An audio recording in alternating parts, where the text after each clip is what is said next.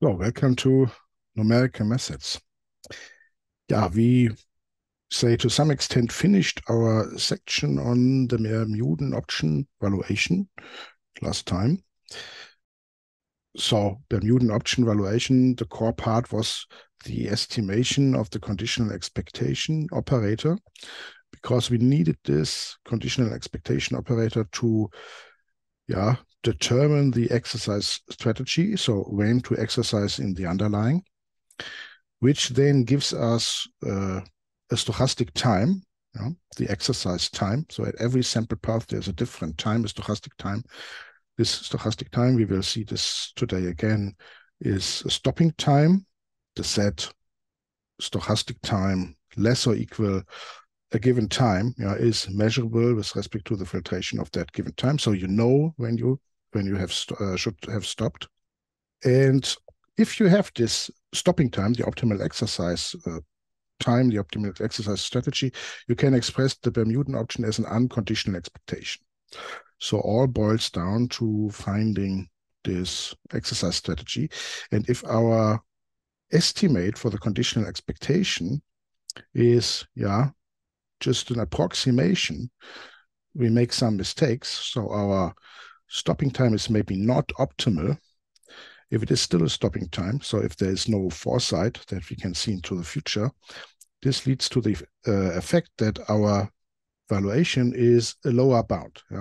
So the Bermudan option tries to maximize the profit, tries to find the optimal exercise strategy, and our suboptimal exercise strategy doesn't achieve this in full.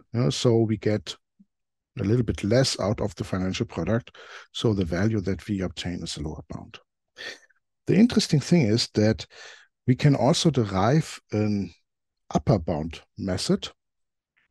So this is a dual method. And the really funny thing is that inside this method is also the estimation of the conditional expectation, but you now make the mistake maybe in the other direction. And why is it important to have this dual method? Maybe just recall that in the end of our last session, I have this nice numerical experiment here. So we had this Bermudan option experiment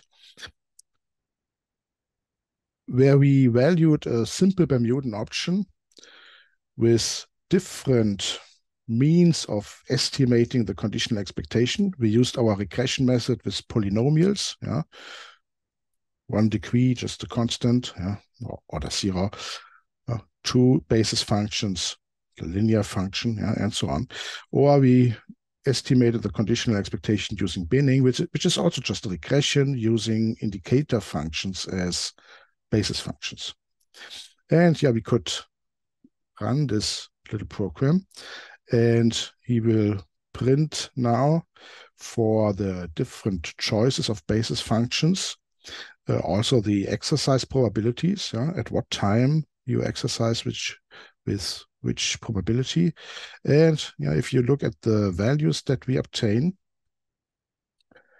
you see that taking more basis functions is maybe not always a good idea, because it will decrease the value of the option. So for the binning, actually, it looked a little bit as taking more is always good.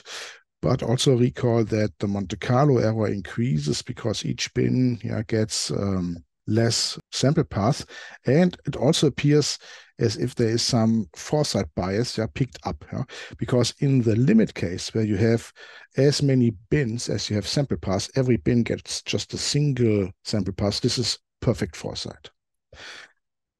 So you see, it's not really clear what is the good choice for the basis functions. And also, if you look at these examples here plotted, the program generates these plots. So what we would like to do is to estimate the green line with the blue line. The blue line is my estimate for the conditional expectation. But for the optimal exercise problem, it's actually more important to get this point right. So the decision when to exercise. In that case, actually just a constant is not such a bad thing, but that is not generally the case. Yeah, this is just by coincidence. In a linear function, you see you don't get this point, right? Yeah, but okay, it's maybe still okay. Yeah, the error was not so big. A quadratic function is already looks already very good. If you now go to higher order polynomials, oh, actually that's not a quadratic, that's a cubic one. Yeah, it's 4 basis functions, so cubic one looks already quite good. Yeah, you also see that it is going a little bit back here. Yeah, it's bending a bit back. Okay, so this guy is maybe quite good.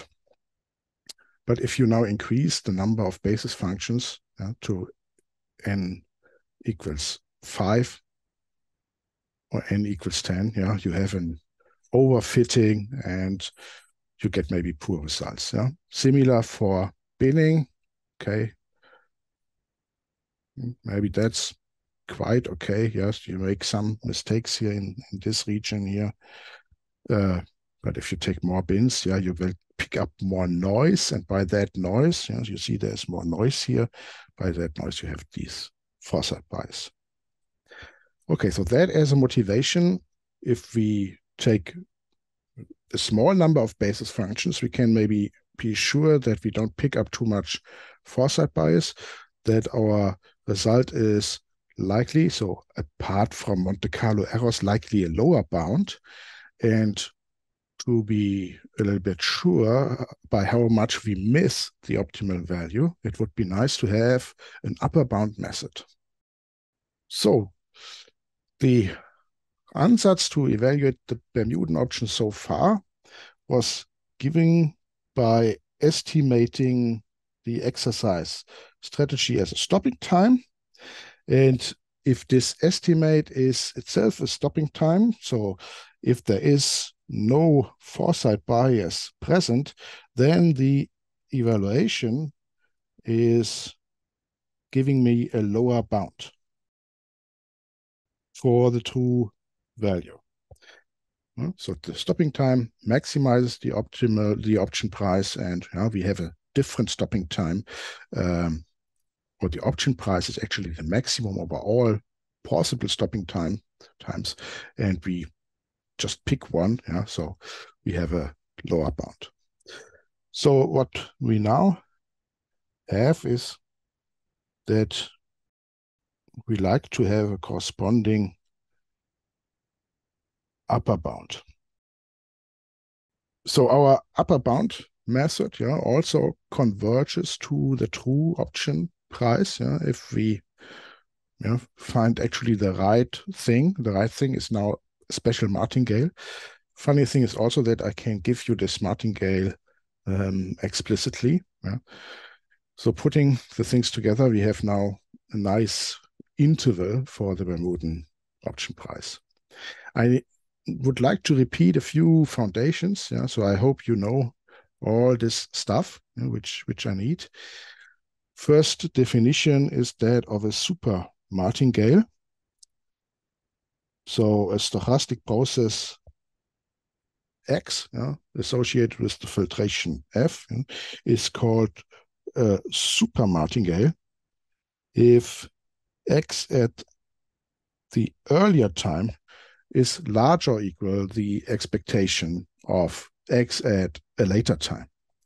So martingale property would be X of S is equal expectation X of T conditional Fs, and here it is X of S is larger or equal than the expectation.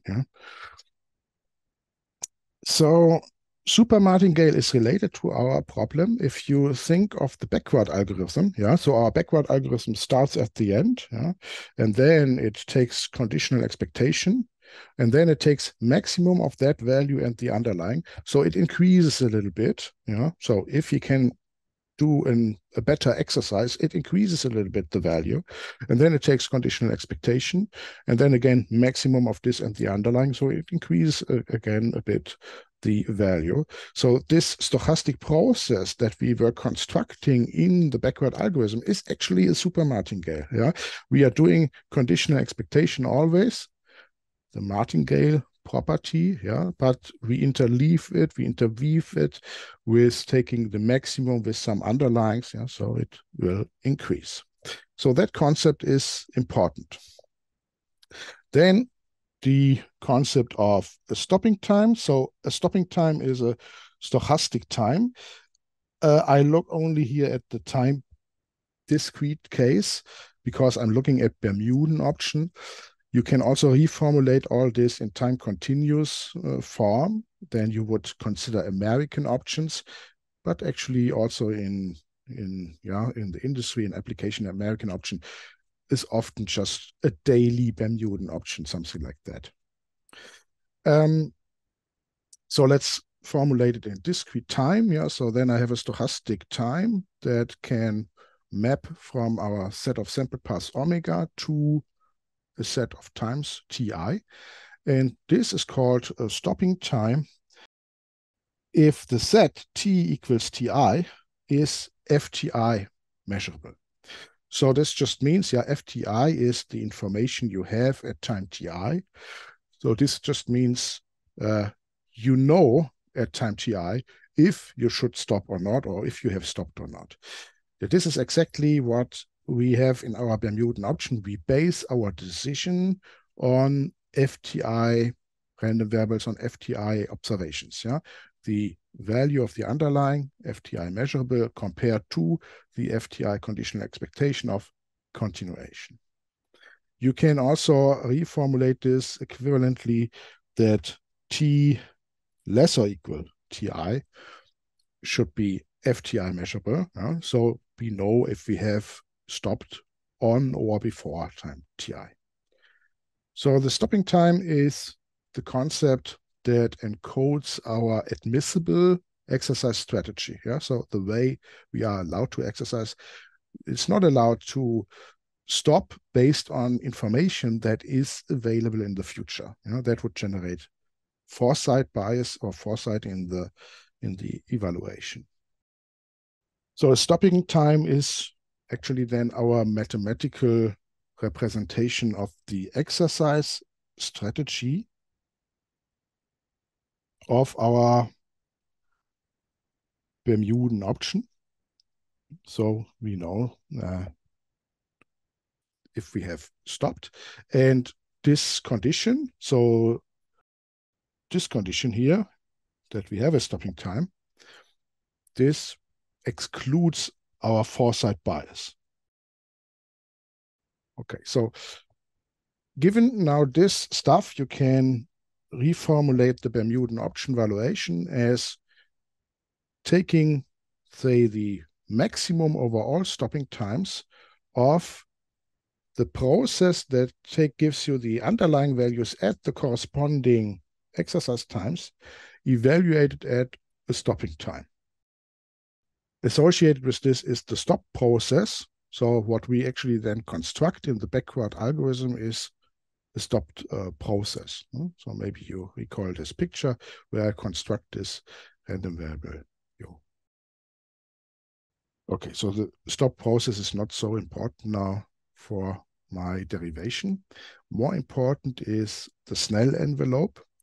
So actually the thing that we have constructed with the backward algorithm, I didn't introduce that name at that time because it was maybe not so relevant, but this thing also has a name.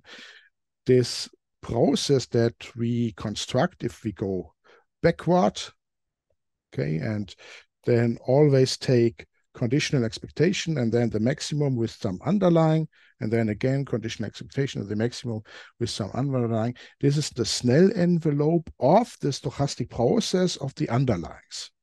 So the Snell envelope is this process U, which we define here in this way.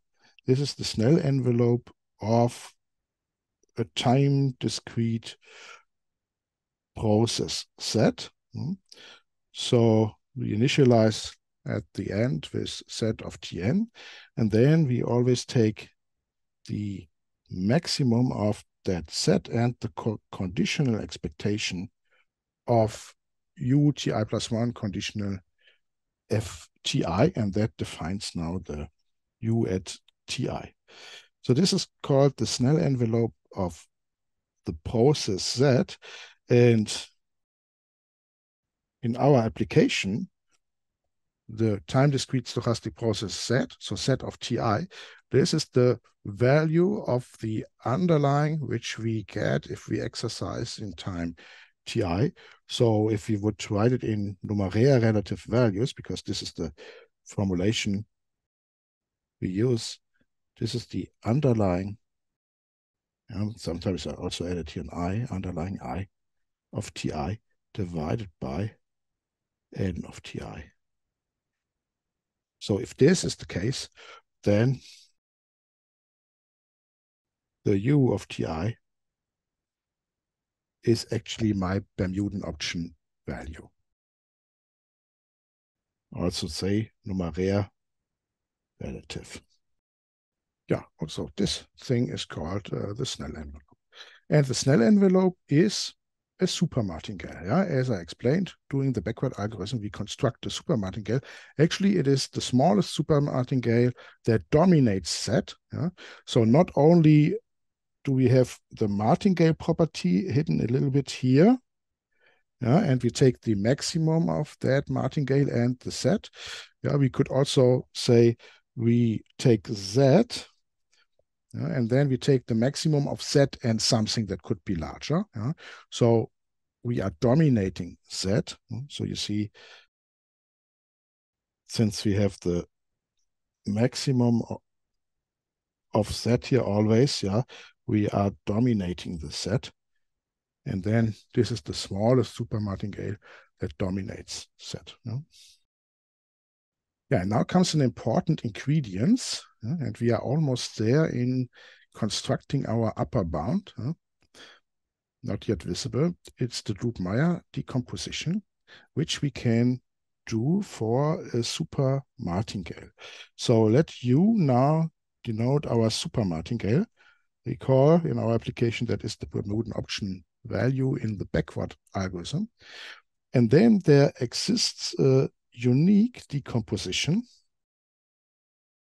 of our super martingale U into a martingale M and a previsible non-decreasing process A. So non-decreasing means I have that A of Ti minus 1 is less or equal A of Ti. The previsible, okay, that means, well, in this time discrete version here, it just means that A of Ti is actually Fti minus 1 measurable. Yeah? So we know it a little bit in advance. I can give these two guys, yeah, the decomposition explicitly. My M is given by M of Ti is M of Ti minus 1 plus Ui minus expectation, conditional expectation of Ui, conditional F Ti minus 1. You immediately see that this results in M being a martingale. Yeah? If you take M of Ti, conditional expectation F Ti minus 1, yeah, then if you plug this in, you see that this is M of Ti minus 1 plus conditional expectation Ui minus conditional expectation, yeah, so plus 0. Yeah? So I have a martingale. And you also see that the process A, which I give you here, is non-decreasing, decreasing, because this looks like the martingale property, conditional expectation Ui minus 1, and I have that my Ui is a super martingale. Yeah, so we get this property of being non-decreasing from this. And now if you take the difference of the two, so here is the difference of the two. Yeah, if I take the difference of the two, then you see m minus a at ti is m minus a at ti minus 1. This here cancels. So plus ui minus 1. So taking now the sum of all those, yeah, those are the increments. Yeah, the increments for m minus a is equal to the increment for u. If you take the sum over these and initialize the a to 0 and the m to the initial value of the u, you see that u is equal to m minus a. So we have a nice decomposition of this super martingale into a martingale, and yeah, this process A, yeah, which is non-decreasing. Okay, so since I take here the minus, yeah, this means actually if I can then go forward in time, I'm decreasing in the expectations and reversible. So another ingredients I need, and then we are done, is if you have a martingale, yeah, if you have a martingale, then you have the property, so let M be a martingale. Yeah, if you have a martingale, then you have a property that the expectation of M, say at some time tj, conditional to ft0, yeah, from the martingale property, this is mt0. And now the question is, what happens if you replace this fixed time in your conditional expectation with the stochastic time? Yeah? So say our stopping time. So if the capital T would not be a stopping time, you could say increase the value. Yeah. So for example, if you have a sample path and say, you know, this sample path goes like that and then it goes up, and this other sample path goes like that and it's go down, yeah. And you have the martingale property that say the expectation of these two values here corresponds then to this value here. If you would not choose a stopping time, these two sample paths are the same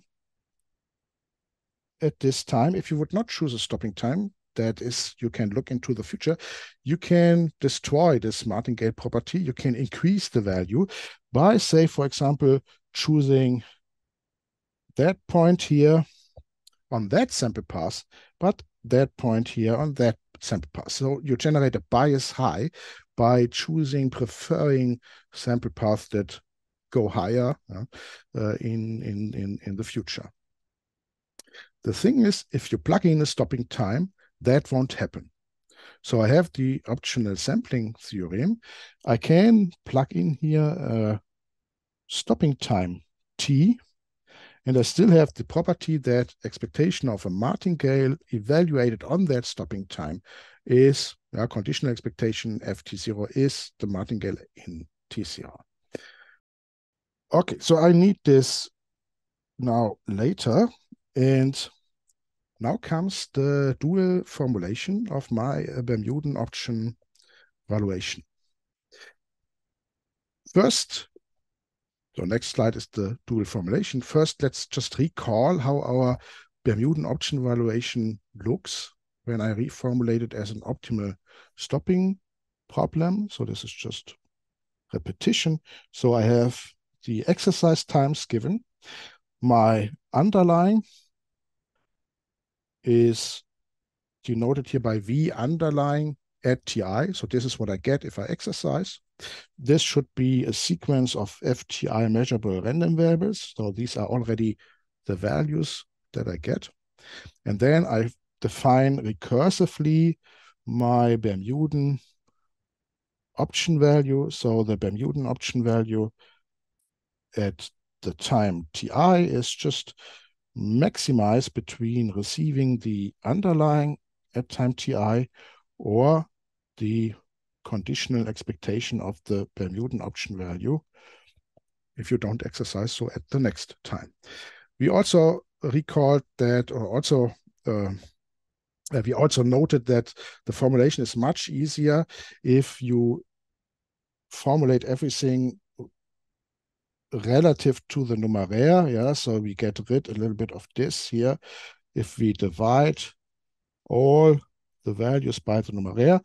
And now let's shorten a little bit notation. So v tilde u is the time discrete stochastic process of the underlying, and v tilde b is the time discrete process of my Bermudan option value going backward in the backward algorithm, backward in time. Actually, we are interested in v tilde b of t0. Yeah, so what is the value now? And my optimal exercise strategy in this formulation then looks very nice. So v tilde b of ti is maximized between your underlying v tilde u of ti and the conditional expectation of v tilde b at ti plus 1. So this is that we construct the Snell envelope. I have the dual formulation also for an American option. So for the American option, I'm actually looking at a time continuous version here. So t is a time continuous stopping time. Let's maybe skip this and go to the time discrete version. In the computer, we will also anyway implement it in a time discrete form. And yeah, here is the theorem. So let v tilde b be my Snell envelope, my Bermudan option valuation by maximizing between the underlying and the condition expectation. And we are actually interested in what is the Bermudan option value in T0. Then this Bermudan option value in T0 is take the infimum over all martingales M.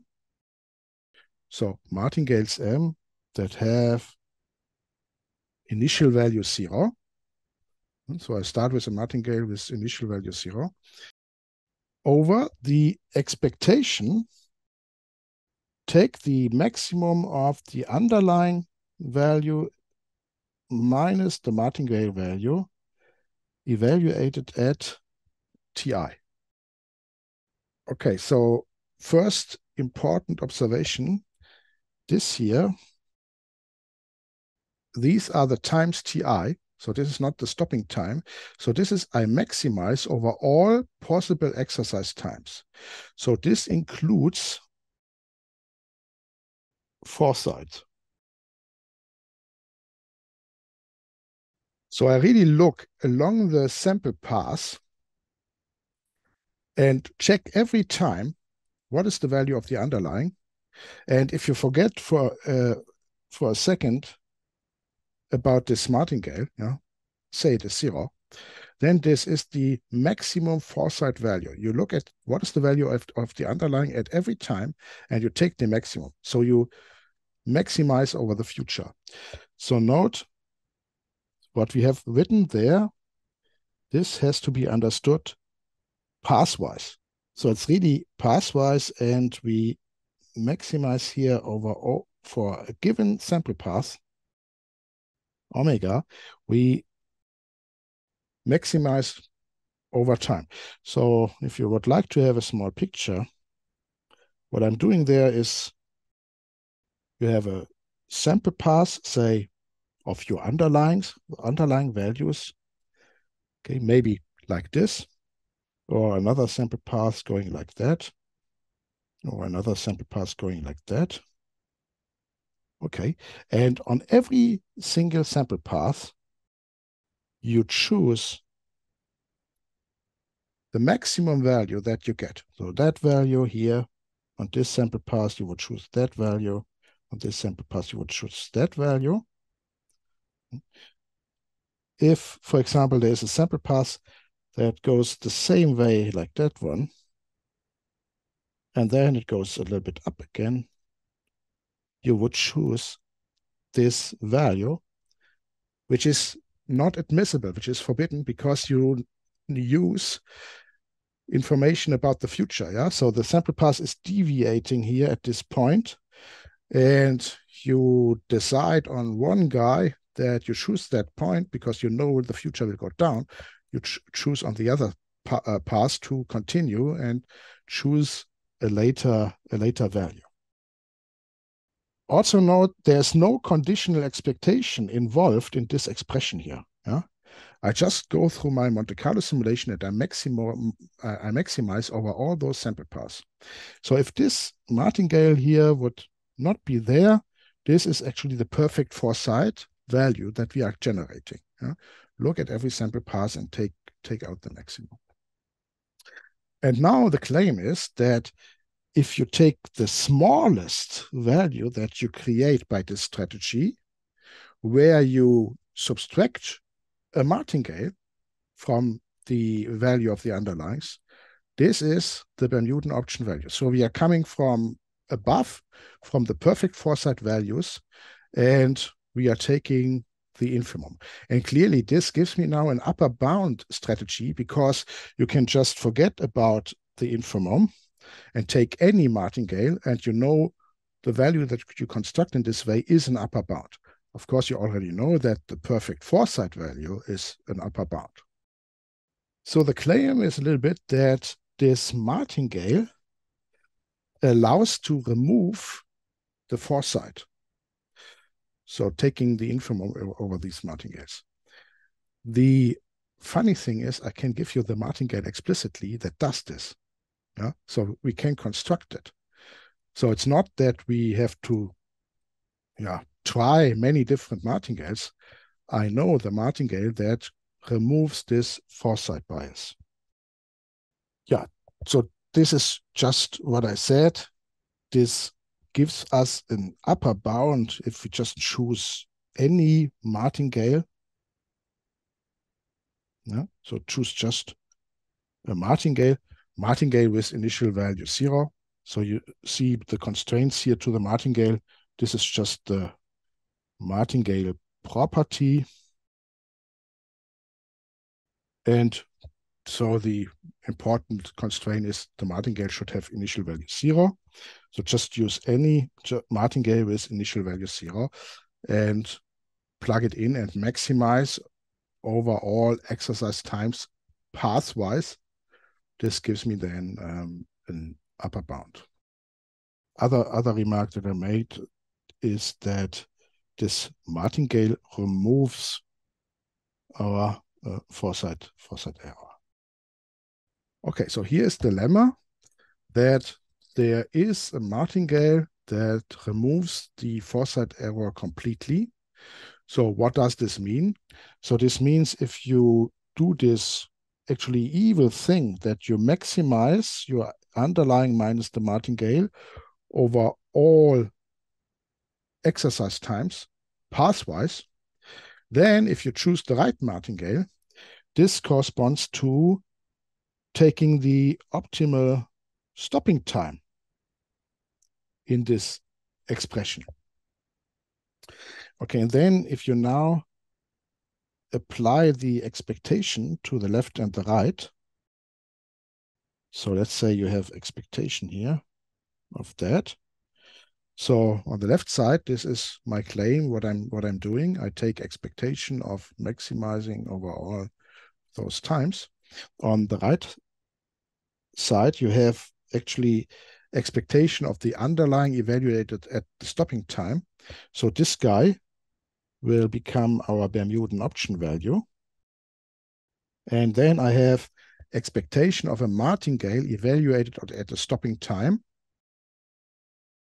Then we can use the optimal sampling theorem that for a martingale evaluated at a stopping time, the martingale property is in that sense preserved. So the conditional expectation is m of t0.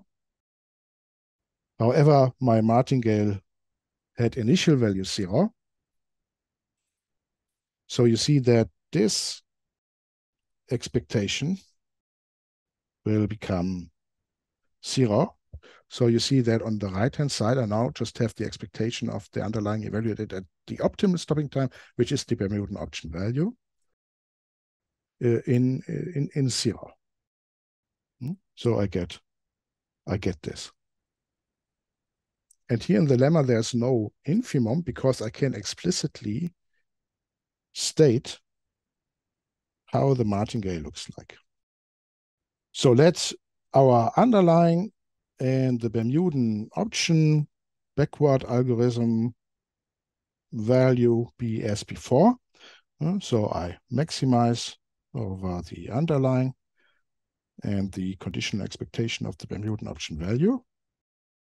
And then the martingale M is the M from the Doob-Meyer decomposition of our Bermudan option value of our Snell envelope V tilde B.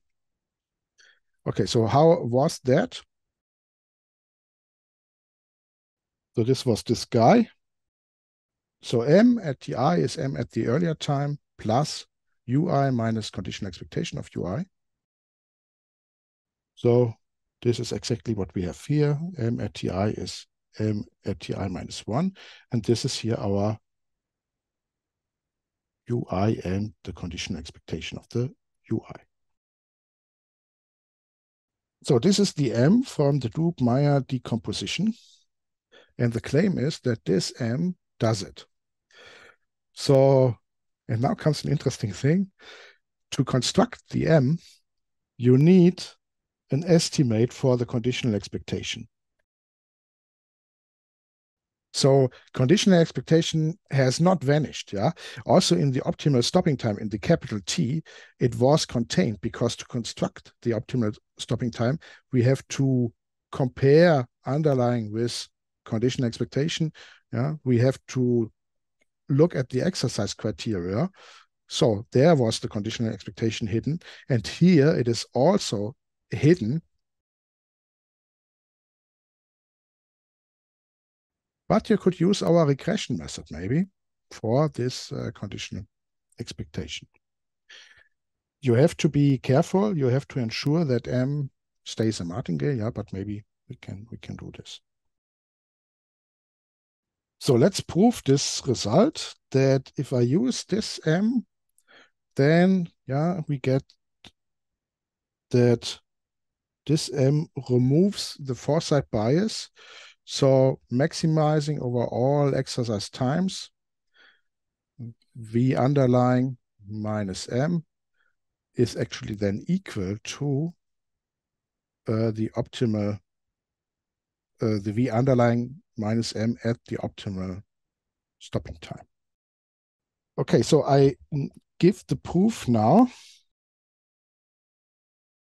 using our definition of the Snell envelope and our definition of the martingale. And first make a few observations. If I am before the optimal exercise time, so you know I go backward. If I am before, that means that before that time, it was not optimal to exercise. So this means that the Bermudan option value will not be increased by another application of the maximum operator. So the values that you observe in VB stay on the continuation value. So you will not exercise earlier. So this means the VB, the Bermudan option at a time Tj earlier, is equal to the conditional expectation of the VB Tj plus 1. So we will have continuation. in our backward algorithm. If we are on the optimal exercise time, then our VB is equal to the underlying, because that's the definition we exercise into the underlying. So this is exercise. With our definition of the Snell envelope, so here it is 559, yeah, so this is here our definition that we apply the maximum if we go backward. We have that the Bermudan option value at an earlier time is always larger or equal the conditional expectation of the Bermudan option at a later time. Because we are applying conditional expectation, and then it can happen that we apply the maximum, okay, larger or equal. This holds for all times. This is just the backward algorithm that does this for us.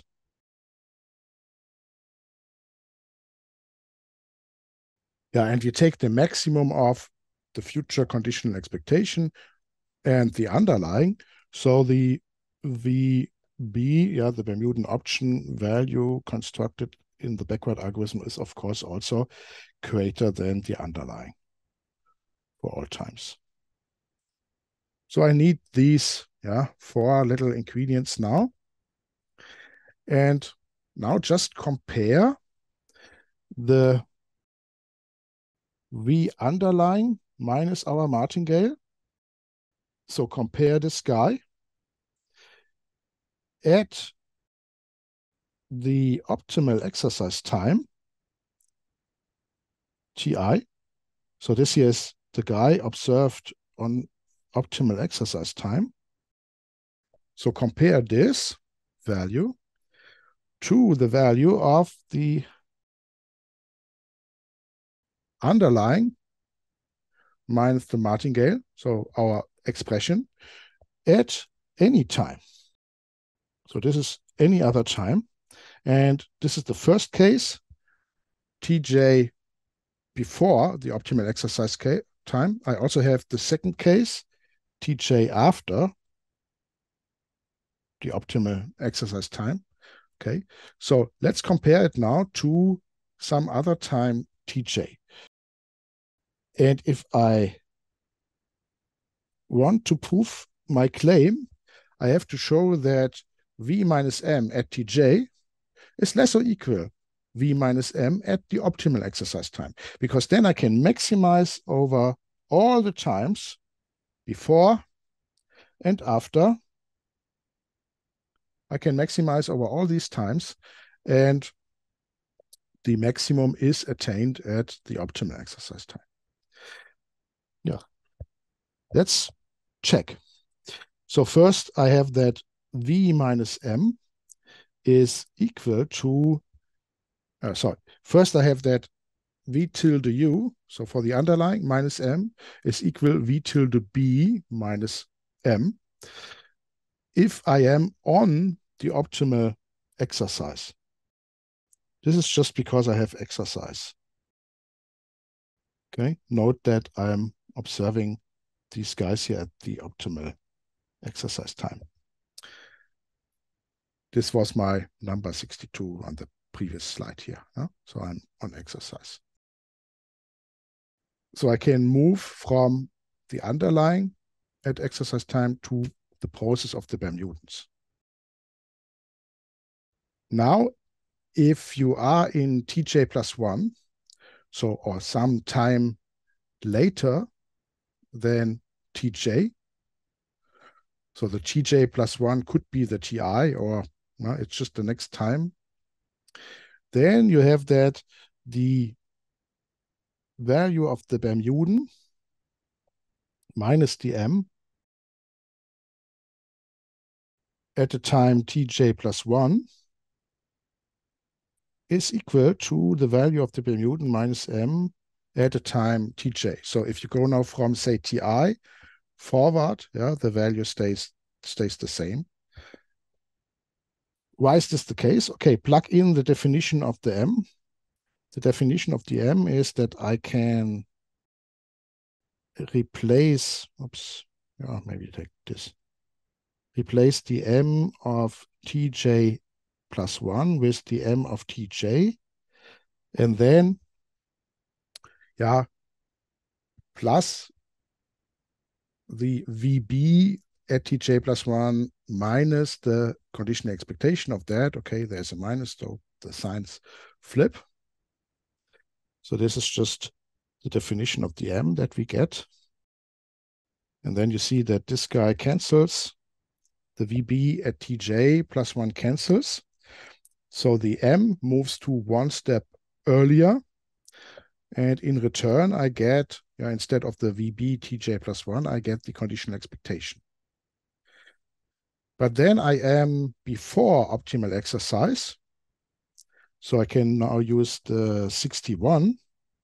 And I know that conditional expectation of the later point is the value at the earlier time, because I'm before optimal exercise. So I can replace this plus conditional expectation of the VB tj plus 1 with this guy. So I have moved one step before, and you see that for VB minus M, they stay the same. And then I can use 64 if I have now reached my time at which I would like to compare the guys. So I have reached the time tj. I use now the 64. So I'm going backward with always applying the maximum. So I can actually replace this guy, the VB, with the underlying, and I'm creating a smaller value. So if I now apply the 64, this means that VB is larger or equal than the underlying, because the VB is maximizing. So if you plug this together, this is actually starting here on the right-hand side. If we plug this all together, we arrive on the left-hand side that VU minus M at earlier times is always less or equal than VU minus M at the optimal exercise time. Okay, so maybe for the earlier times it's intuitive, I don't know. How does it look for the times tj being larger than ti? So now I would like to take times tj being larger than ti, and I would like to compare it to ti being the optimal exercise time on that sample pass. So taking VU minus M at the optimal exercise time, plug in the definition of the M. So the definition of the M is now used in the other direction. So actually the definition of the M would be M of ti plus 1 is equal to M of ti, the earlier point. So I go forward in time, plus the U minus the conditional expectation. And now I go in the other direction. M of ti is M of ti plus 1. And then you move the U to the other side. It's actually a minus U plus conditional expectation, but since I have a minus in front here, it becomes a plus the V tilde B of ti plus 1 minus the conditional expectation. So I just apply the definition of the M in the other direction. So I would like to move from optimal exercise time to a later time and compare it. So then you can use 63. So 63 is the VB is larger or equal at an earlier time compared to the conditional expectation of a later time, because I go backward and I maximize. So I can replace this conditional expectation here at the later time with the VB at the earlier time. This guy here is actually larger than that guy. But since I have used the M in the other direction, I have a minus in front, I make the whole stuff smaller. So next step is to compare the underlying at TI with the VB, the Bermudan process at TI. Yeah, because I would like to move away from TI. I would like to move to the later time, TI plus 1. And we have from 64, which we're going backward, that we maximize, that this here is larger than the underlying because we maximize. Since there's the minus in front, we make it smaller if we replace it with the VB. Okay, so if we move to the TI plus 1, we move from the VU to the VB, but then we make everything smaller, because we go in the opposite direction of the backward algorithm, make it smaller. Now I am on the VB for a time tj, and this is also with the 64, which is our that we maximize. This is larger or equal. VB minus M is larger or equal VU minus M. So I'm M. If I plug this together at VU at the time tj minus M at the time tj. So I also have this now 4 times after the optimal exercise. If I use this special martingale, so with this difference of the conditional expectations, actually I'm removing the foresight and the maximum is attained at the optimal exercise time. So for all the guys, we have that VU minus M at optimal exercise time TI is larger or equal VU minus M at any other time. So that also then holds if you take here the maximum of all times TJ around this. So doing perfect foresight. And this is a very, very nice trick. And now we have an upper bound. So the lemma shows that the martingale M elements the foresight bias. Note that we have this property V minus M is at the optimal exercise time larger than at any other time. But this property, of course, does not hold if you use the martingale to be 0. It is also an admissible M because this is then actually doing perfect foresight. So now I do the step that I have mentioned on the previous slide. So here, let's apply now expectation, unconditional expectation on both sides. Okay, then on the left side, we take the unconditional expectation. We take the unconditional expectation of the value process of the underlyings in which we exercise, evaluated on our optimal stopping time. So this is the formulation where we would maybe intuitively maximize over all stopping times. So this here is our Bermudan option value in T0. This is what I would like to calculate. And I can do this by take the underlying value process minus that martingale and now maximize, so do perfect foresight over all times and take from that the unconditional expectation. Also, very nice algorithm. Okay, so the ingredients is that we have our number 140. So this is, if I take the expectation of the martingale on a stopping time, then this is just the martingale at the initial value and which we choose to be 0. So note expectation of m at the optimal stopping time or any stopping time. This is 0. So going from here to there, yeah, you can actually just drop this. So now I can create a backward algorithm for the upper bound. Yeah?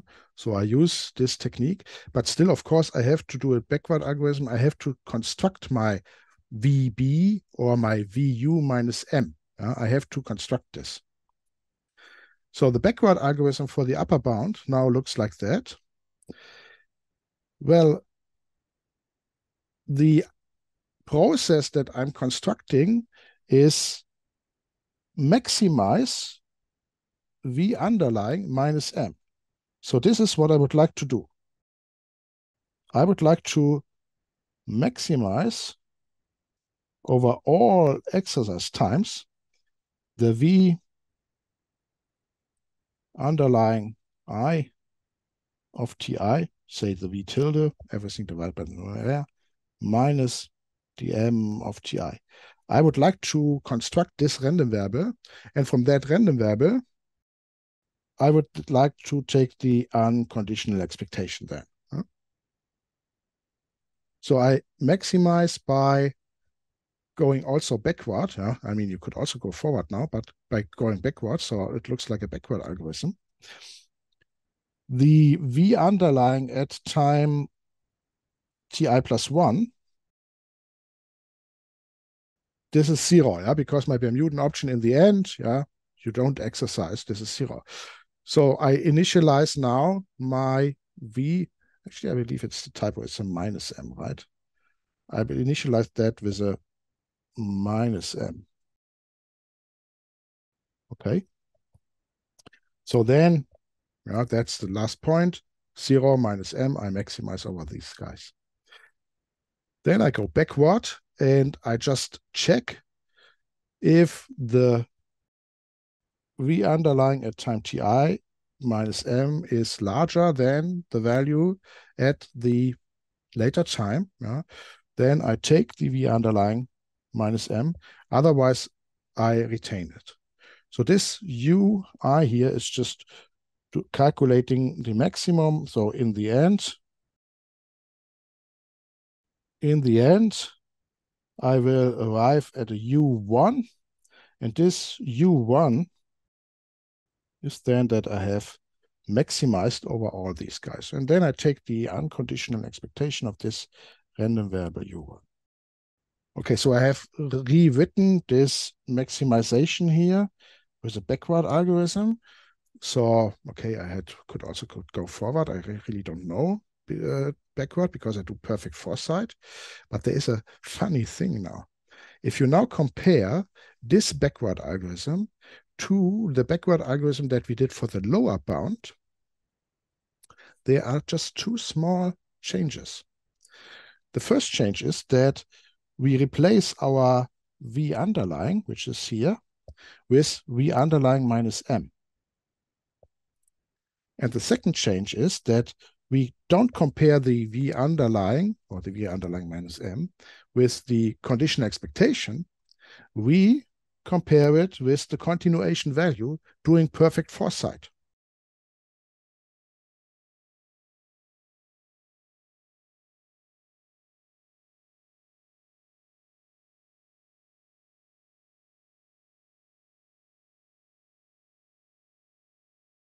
So this backward algorithm looks very similar. Yeah, you replace the conditional expectation operator there with just the value. So you use perfect foresight, but you use the M to adjust the underlying values to remove the foresight error. And the M contains the conditional expectation operator.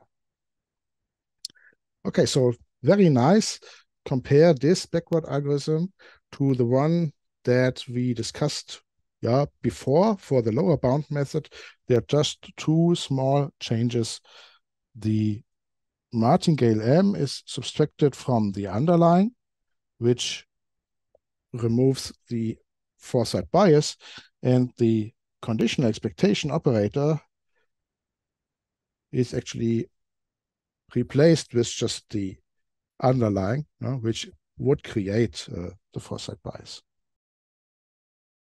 So this is a super optimal exercise strategy if we have foresight, that it's super optimal. We have some knowledge about the future. And it is hence an upper bound, if we do not use the correct martingale M. In the script, you also find now just an example for a Bermudan stock option. Maybe we skip this. And that was the upper bound method. So here are a few references, and that was it for today. Thank you.